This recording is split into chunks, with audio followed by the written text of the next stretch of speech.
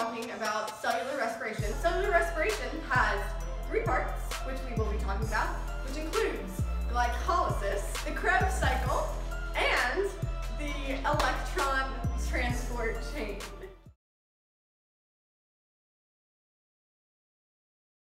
Bill Nye the Science Guy. T minus 7 seconds. Bill Nye the Science Guy.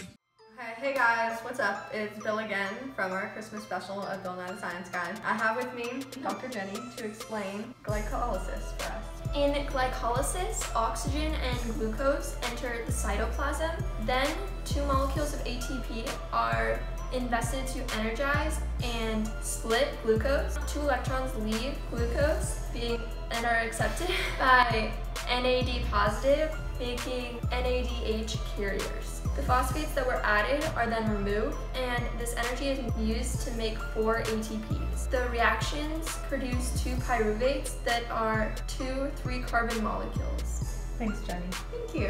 Thank you. That's Dr. Jenny, everybody. Fun fact, this skeleton no longer partakes in cellular respiration. Fun fact, cellular respiration doesn't only occur in humans, but in all types of animals too. Hey guys, welcome back to Bill Nye the Science Guy. It's me, Bill, and I'm with Dr. Himmer. Together we're going to be explaining the Krebs cycle. So before beginning the Krebs cycle, each pyruvate that we make in glycolysis loses a carbon atom, which is caught by O2, or our oxygen, and they turn into CO2. Now, after that happens, 1 pyruvate passes into the mitochondria and into the mitochondria's inner matrix. Then, electrons are transferred into NAD positive, making 2 more NADH carriers. Next, an enzyme called CoA brings the 2C molecule that we have from the pyruvate that entered into the inner matrix, and it is now called acetyl-CoA, and it comes into the Krebs cycle where it joins with a 4-carbon molecule. This forms a 6-carbon molecule, which is called citric acid. I'll take it from here. Then, carbons are removed and caught by O2, becoming CO2. Again, the electrons are transferred to an NAD positive and FAD, making 3 NADH and 1 FADH2. Then, 1 ADP gets recharged, forming ATP, and then this cycle repeats for the second pyruvate. Really good, Dr. Hill. I'm impressed. And that is the Krebs cycle. Aerobic respiration occurs when you breathe. Get your fresh ATP straight out of the cellular respiration oven only at cell.com. All of the energy you could ever need.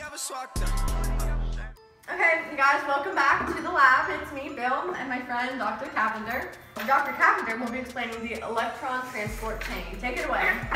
Okay, so the high-energy electron carriers, NADH and FADH2, transfer the E negative to the inner membrane of the mitochondria. Then electrons are passed through a series of carrier proteins, or the ion pump, creating energy to pump H positive to the outer compartment. Next, the low energy E negatives are accepted by O2 and 2 H positive ions making H2O. After that, a similar sequence occurs with FADH2. Here, H positive ions are pumped to the outer compartment. Then the high concentration of H positive ions diffuse back through ATP synthase. Finally, the energized enzyme transfers the energy to ADP to make 36 ATP.